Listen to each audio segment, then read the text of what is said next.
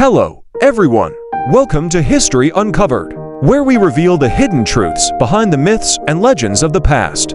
Today, we are going to talk about Christopher Columbus, the man who is widely credited with discovering America in 1492. But was he really a hero or a villain? Here are 4 dark sides of Columbus that you may not know. Point 1. First, Columbus was not the first person to reach the Americas. Long before him, the Native Americans had been living there for thousands of years. And even among the Europeans, Columbus was not the pioneer. The Vikings, led by Leif Erikson, had explored parts of North America around the year 1000, 5 centuries before Columbus. Point 2. Second, Columbus enslaved and brutalized the native people he encountered. He called them Indians because he thought he had reached Asia.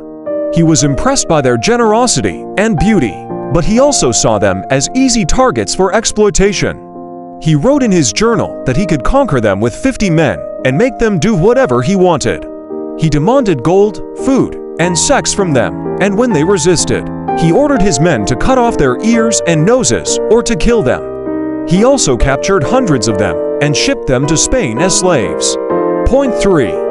Third, Columbus unleashed a wave of diseases and devastation that wiped out millions of native lives.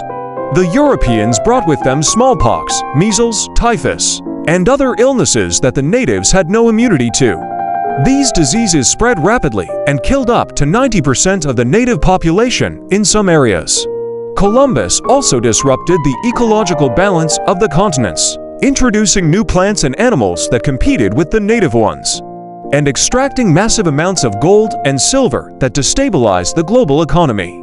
Point 4. Fourth, Columbus was not a good leader or a good person. He was greedy, ambitious, and arrogant.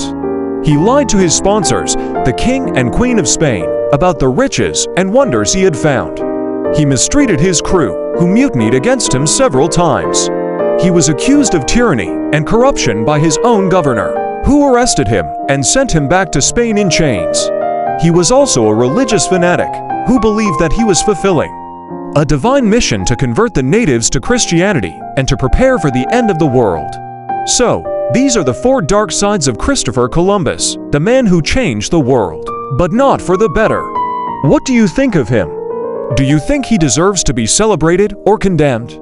Let us know in the comments below. And don't forget to like and subscribe for more History Uncovered. Thanks for watching, and see you next time.